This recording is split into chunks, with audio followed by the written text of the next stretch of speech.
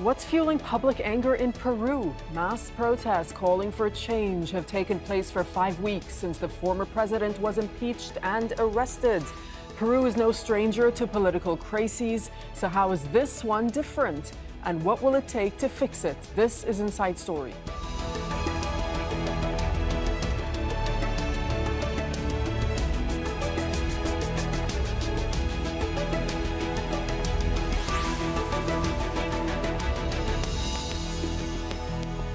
Hello and welcome to the program. I'm Dareen Abughaida. Tens of thousands of people are expected to descend on Peru's capital, Lima, for 2 days of anti-government protests. They want President Dina Boluarte to resign and early elections to be held. Many are supporters of her predecessor, Pedro Castillo, and have a similar background to their former leader. They're indigenous, poor, and come from rural Peru's mountainous regions.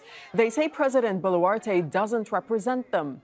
She was appointed when Castillo was removed from office in early December and arrested on charges of rebellion and conspiracy. On the 5 weeks of demonstrations, more than 40 people have been killed in confrontations with security forces. We are from Chota in Cajamarca. We've come to Lima to defend our country, considering we are under a dictatorial government, a militarist government, which has stained our country with blood. My outrage, my only rage, is because Dina Boluarte is to blame. Dina, please resign so the people calm down. If you don't resign, the people won't surrender. Let the whole of Peru rise up.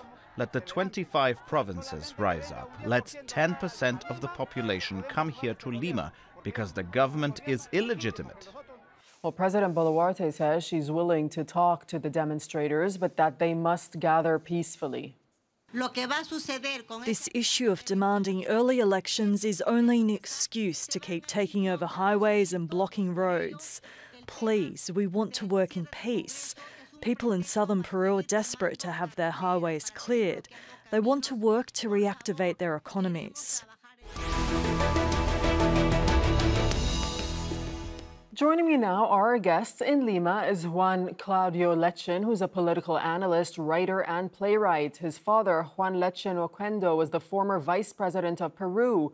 In New York is Michael Shifter, who's a senior fellow at the Inter-American Dialogue and a member of the Council on Foreign Relations. Joining us from London is Alonso Gurmendi, a lecturer in international relations at Oxford University and author of a book on humanitarian law in Peru's post-conflict reconciliation process. Welcome to you all. Thanks so much for your time with us on Inside Story.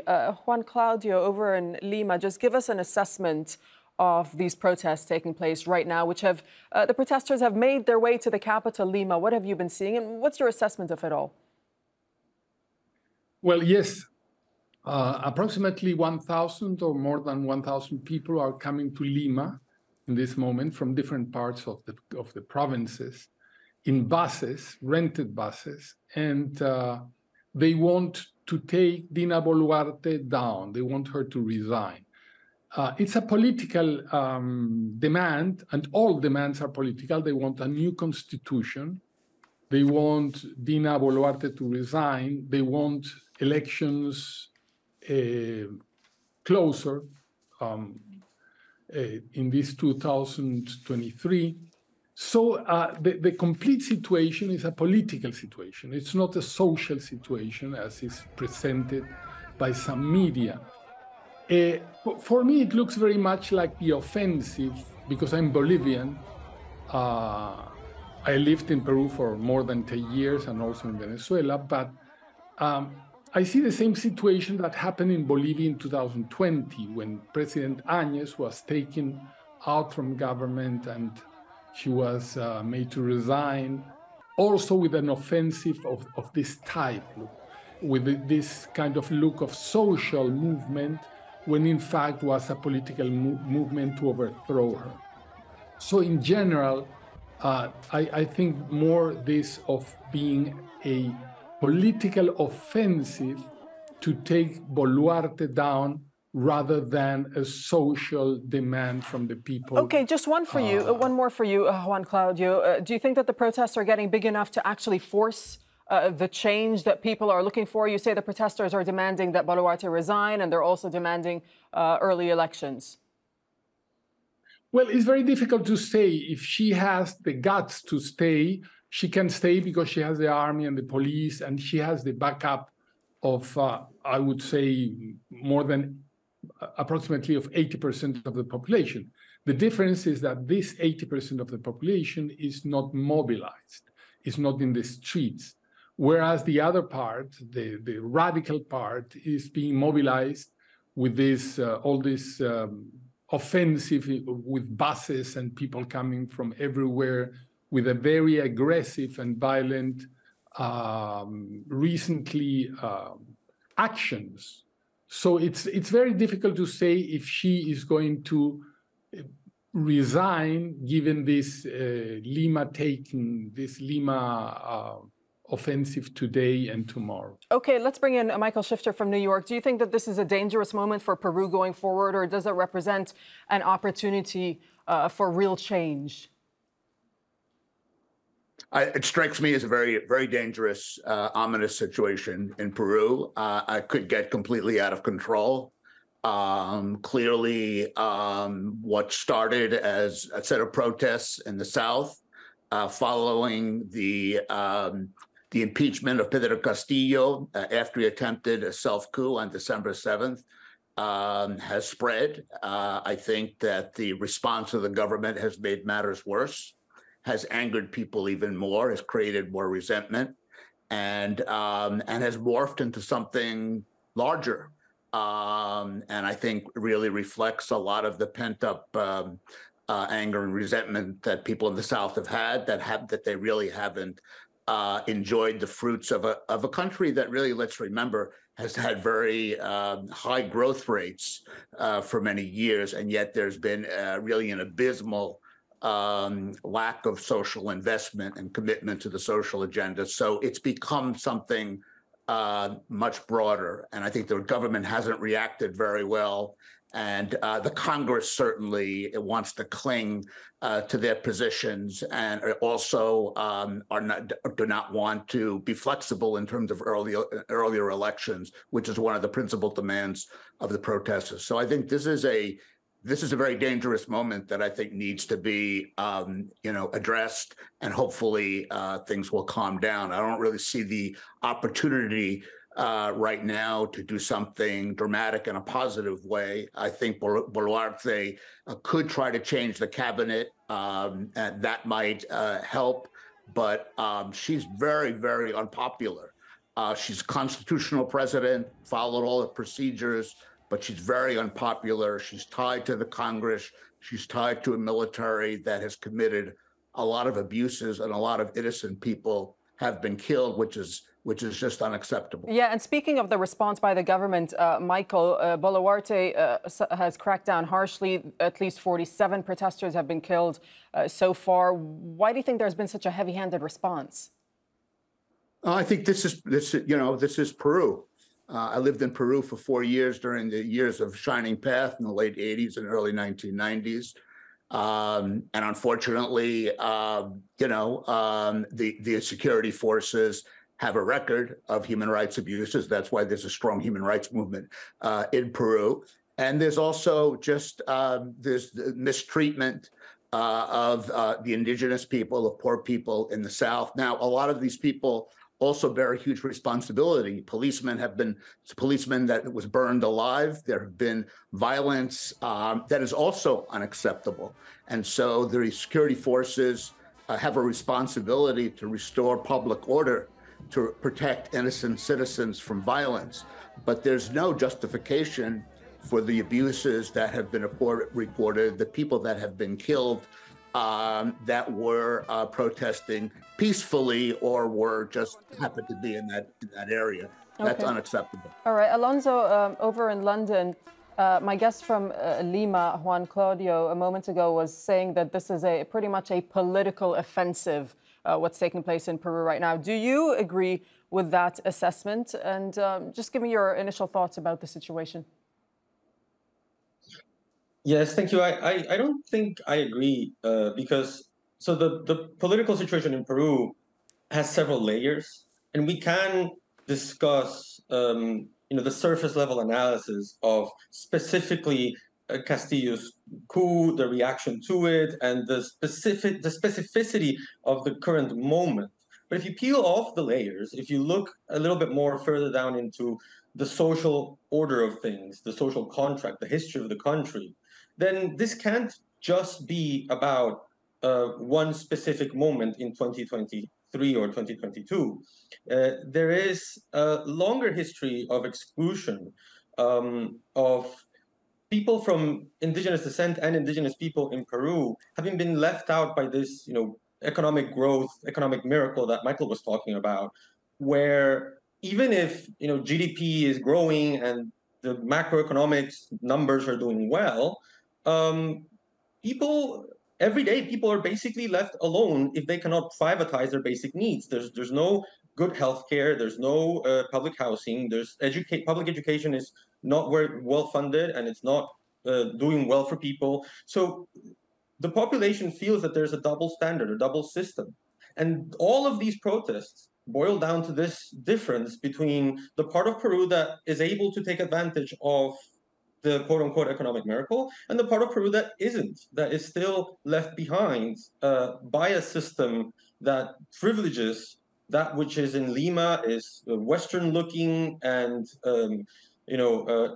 connected to international capitalism, whereas in the highlands, in the Andes, in the south, in the areas that are most angry with the government and the status quo, are not. They are not able to take advantage of these, benefits. Let me put this to you, Alonso, because some people say that this crisis has been enhanced by 30 years of neoliberalism. And in fact, the constitution that was put in place back in 1993 by Fujimori really implemented that neoliberal economic model, which has just benefited the rich and the businessmen at the expense of some people in Peru. Is that an accurate assessment? Do you see it that way?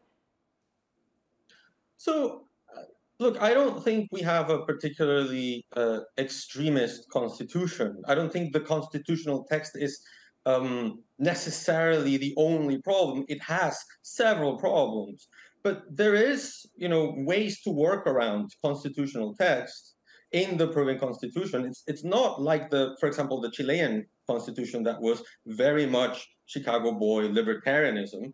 The Peruvian constitution has tools in there to produce the kind of systems that would be able to help people. In fact, poverty has been reduced. The problem is that this emerging middle class is very precarious right now, and it's very easy for them to go back into poverty.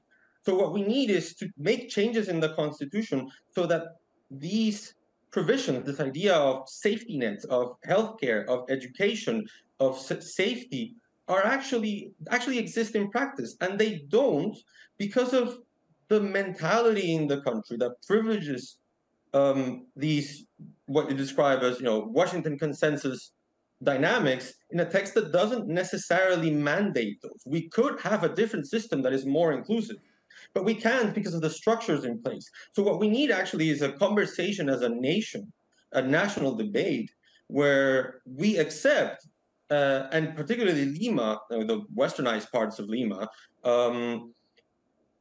it goes through some contrition of noticing that the status quo hasn't worked for everyone. Okay, let's bring in Juan Claudio, because I know that you want to comment on what my guest from London has been saying. And also, how comparable, I know you compared the situation in Peru to Bolivia a little earlier on, but how comparable would it be, for example, to a country like Chile, where 3 years ago we saw protests taking place, and that then eventually led to a constitutional reform process? Will Peru head in that direction at any point? Yeah, probably. It's a possibility, yes. And still, the Chilean situation was also a political situation. So the protesters demanded a new constitution that brought a new government, a government from the left. So it's not that the constitution will change the people's wealth or will variate inequality. What Alonso describes in his intervention is a third world situation. It's good for Bolivia, for Peru, privileges. The thing is that always we speak about privileges when we refer to the West, to the democratic West. Once we go to the non-Western countries, so as to say, Cuba, nobody talks about the privileges in Cuba. Nobody talks about the gap between the people in power and the people the normal people, poverty. So I think there is a general speech to condemn these countries like Peru that has done a very intense job for the last 30 years to diminish poverty. And he has succeeded, and Peru has succeeded. Well, it doesn't have succeeded in a Swedish standard, but it has diminished extreme poverty very much. And of course, the last 10 years were governments of the left that were away from entrepreneurial attitudes. The last 10 years were governments that were more state-oriented than market-oriented. And then you have the conclusion that the last 10 years, poverty has increased. So it's now the Boluarte, who was a former leftist companion with Castillo, now that Castillo was taken out of power, she's tagged as a far leftist woman. But she was like 1 month ago from the left. So they want to capture power again. I don't think that these long-term diseases of a third world country like poverty, not water, and all these long to-dos that we still have in the third world are the cause. It's a current tactical cause for the moment to change the government to radicalize the situation. Michael, would it be fair to say that what's led to this situation is that, you know, there was perhaps some people would describe it as incompetence on behalf of Castillo because perhaps of a lack of presidential experience, but also Congress continuously put obstacles in his face and in front of him to make sure that he couldn't rule. And that's what got us to the situation today.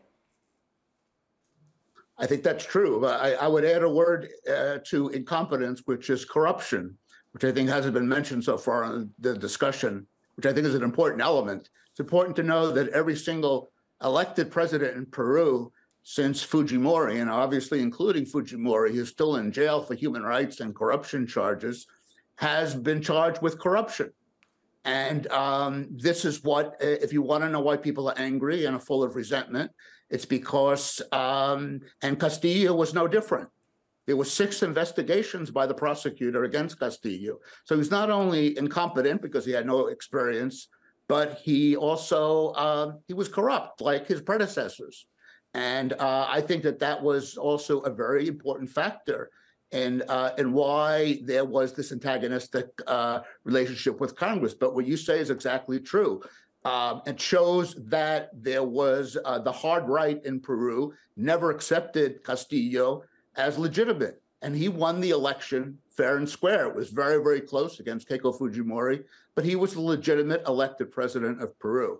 And the fact that there was a sector of the hard right that was never recognized him and trying to undermine him also shows that we were dealing with a non-democratic, important part of the Congress as well. Not the whole Congress, but I think a certain sector of the Congress. Michael, let me ask you just about the United States, since you speak to us from New York. We know that, let's look at some of the international response, because at least 14 countries right across Latin America and the Caribbean have condemned the coup in Peru. They've come out in support of Castillo. But then you have the United States, for example, which is throwing its support behind the Dina Boluarte unelected presidency. So to what is the U.S.'s stake in all of this? Well, I think Dina Boluarte is the constitutional. She was vice president, and if the president is impeached, then the vice president assumes the power, and that's totally constitutional. I think that what her mistake was from the outset was that she said in her first speech that she was going to complete the term of Pedro Castillo, which is 2026. And that made absolutely no sense, because everybody knew, if you look at any single poll in Peru, that the vast majority of Peruvians wanted elections right away, not at the end of the term. So I think she's made a lot of mistakes. Look, there are no good options. The U.S. was not going to support Castillo. He attempted to coup. He closed the Congress and take over the judiciary. So that was, I think, something that deserved to be condemned. But Boluarte has not managed this situation very well, and certainly the armed forces, the security forces, with human rights violations, has only fueled the protests and the anger and got us to the very dangerous point where we are today. Alonso, how do you see this playing out? Well, I think, unfortunately, the political establishment in Lima is unable, or more likely unwilling, to understand the root cause of the protest. They seem to be convinced that this is just a quote-unquote terrorist attack on the country with no legitimacy, and that it needs to be responded through sheer force, causing the 50 dead bodies that we have now in the country. So unfortunately, I don't see this playing out in any way that is peaceful, not at least for some time. And I actually think what the country requires is a longer process of national discussion about how to change the system, how to change the status quo, so that it includes everyone. Because it is not possible to tell 10, 15, 20% of the population, well, yes, the state has succeeded, poverty has been reduced, there is no extreme poverty, but people do not need to just be content with not being poor. Right? People need more than just non-poverty. So how does the indigenous majority get representation then, Alonso?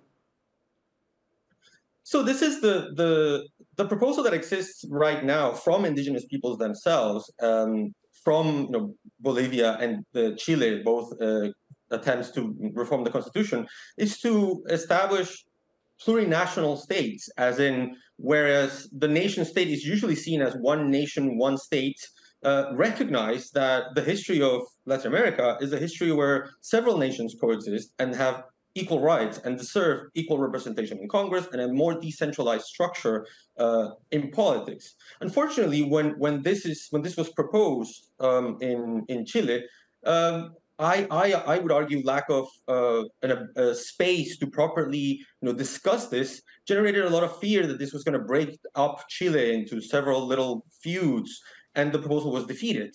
It also doesn't help that plurinationality was one of the big arguments by Evo Morales as he descended into authoritarianism in Bolivia. So it doesn't have the right. There hasn't been a proper space to discuss this idea of changing the status quo of our countries, which is why I think more than a constitutional assembly, what Peru needs is a forum of open consultation, cabildos abiertos in Spanish, where the nation can sit together and hear the grievances of the people and know what it feels like to be a Peruvian that doesn't have access to healthcare, that doesn't have access to public education, that is beaten up by the police if they ever complain, that doesn't have actual safety nets and a state that looks after its population. Okay. That process needs to start. All right. On that note, we'll have to leave it there. We've run out of time, but thank you so much, Juan Claudio Lechin, Michael Shifter, and Alonso Gurmendi. Thanks for joining us. Thanks for watching. You can see the program again anytime by visiting our website, aljazeera.com. For further discussion, you can go to our Facebook page. It's facebook.com/AJ Inside Story. Join the conversation on Twitter. Our handle is AJ Inside Story. From myself and the whole team right here in Doha, thanks very much for watching, and bye-bye for now.